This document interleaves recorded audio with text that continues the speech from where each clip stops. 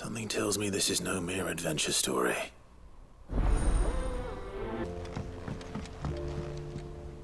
Vivian, I read your note, and I'd be happy to help you find the book you're looking for. Thank you, Clive. But tracking it down will not be easy. Are you sure? Please. You have always granted me your wisdom and insight whenever I asked. It's only right that I return the favor. Or at least attempt to. You are too kind. Alas, what I ask of you is rather more trying than delivering the odd lecture. I spoke with Hippocrates to see if he had any inkling as to where another copy might be found, but perhaps it is best that you hear the details from him. If you say so. Forgive me, Clive, for asking this of you. But this book, it set me on the path to becoming who I am today. Its importance cannot be overstated.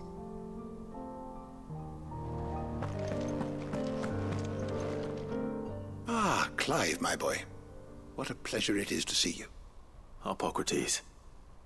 There's something I need to ask you. I've been charged with locating a book called From a Distance.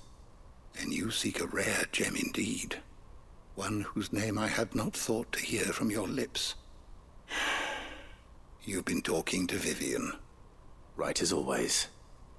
But she didn't seem keen to tell me very much. I take it she didn't like what you had to say. And yet I gather it did naught to dissuade her. Clive, if the young professor has tasked you with obtaining a copy, I fear she asks the impossible. The executors would not allow it. The executors? Coveters of Secrets. A clandestine organization committed to the collection and intenebration of forbidden texts and technologies. One such text being the tome Vivian seeks, chronicling as it does the true history of the enslavement of bearers. A tale which could overturn the established order were it ever to become widely known. Or, so rumor has it. I've never actually read the thing, or even set eyes on it for that matter. How is it that I haven't heard of this organization? Why, secrecy is the executor's watchword. They lurk in the shadows, emerging only to seize that which must be seized, be it books, inventions, or people, before disappearing again, leaving nary a trace. Which would explain why Vivian's copy was snatched from her grasp not long after she found it. By the hand of the executors, yes. But what drives them? Self-interest or ideology? Fine question. Sadly, all that is known of the executors can be recounted in a single breath. You may just as soon ask me of their origins, numbers, or the identities of their leaders. Any answer I give would be pure speculation. Then my hunt was doomed from the first. What was Vivian expecting? That I'd pluck it from thin air? Not from thin air, no. From ash. Rumors of the executors are rife among the scholars of Storm, but rather less so across the strait. I have a friend. Well, I had a friend in the village of Garnick, a collector of rare tomes, upon which subject we would oft correspond. Alas, I have heard naught from him since the skies fell dark. And no doubt he too has turned. But though he did not mention it by name, it is possible that a surviving copy of From a Distance yet rests upon one of his many shelves, quietly awaiting discovery. If you were, by some chance, able to save even a single book from the poor man's library, I know his soul would rest easier. Very well. When I next find myself in Waloed, I'll be sure to pay Garnick a visit.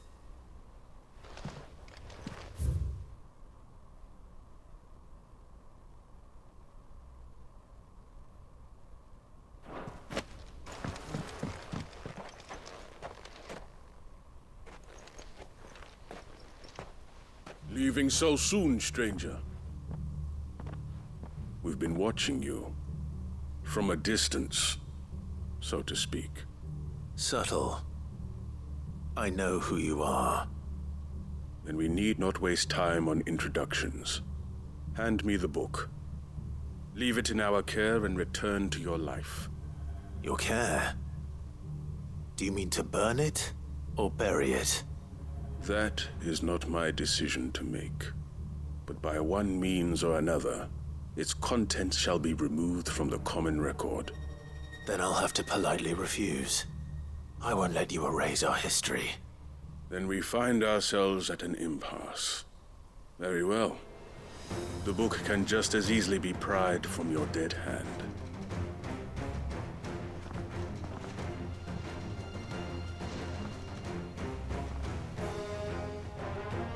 Let's see, shall we?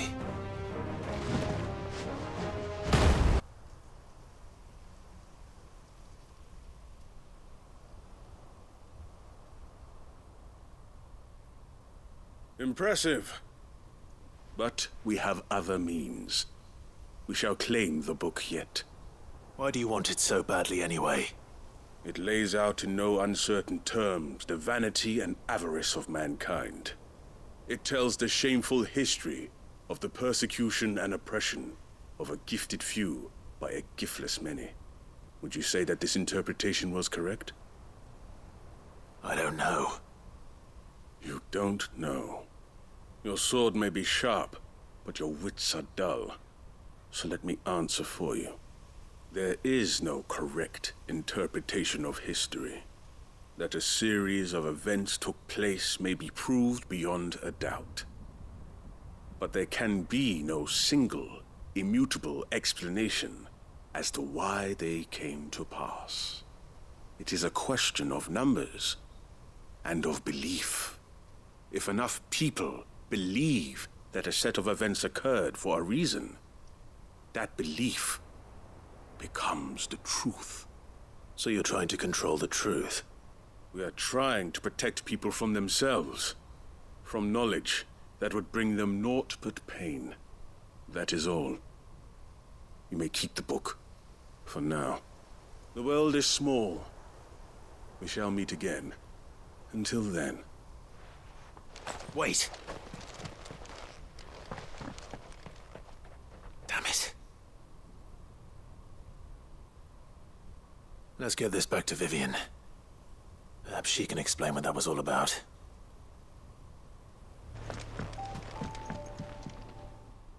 Vivian. I found it.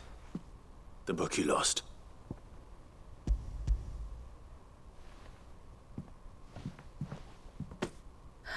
You found it.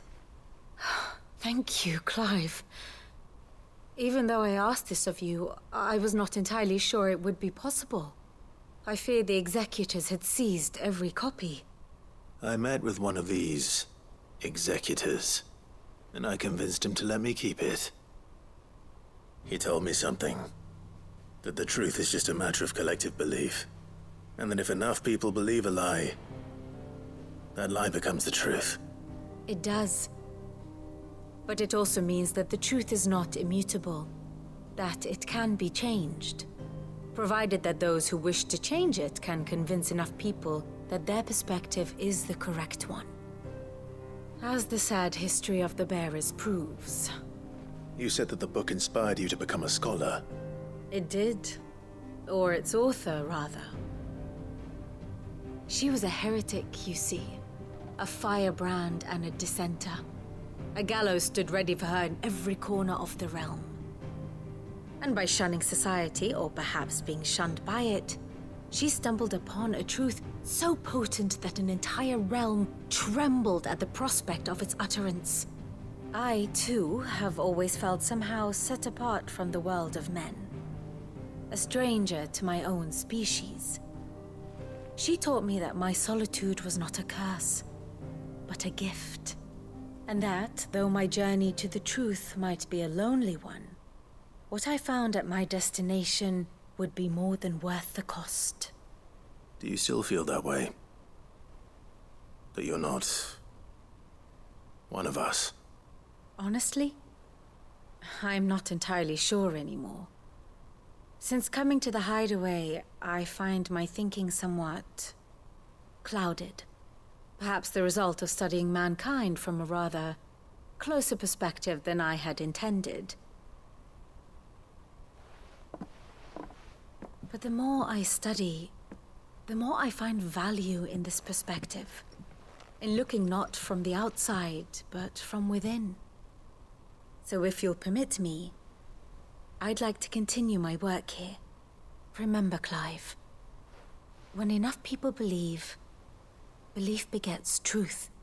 Give the men and women of this benighted world the gift of truth. Make them believe in you, as I do. I'll try, Vivian. I'll try.